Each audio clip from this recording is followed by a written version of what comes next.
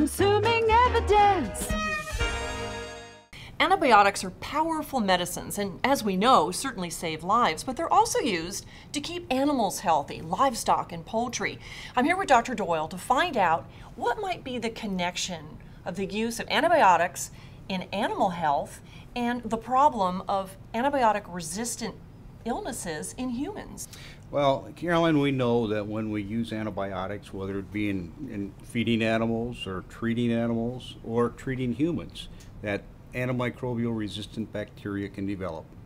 And they have. If we continue to do this, we're going to develop strains of bacteria that are no longer treatable. The idea is if we were to use less antibiotics in not just animals, but also people, we would continue to have useful antibiotics in human therapy.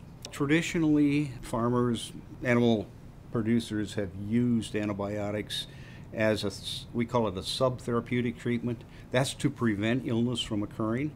And also, some of the antibiotics can help promote the growth of these animals.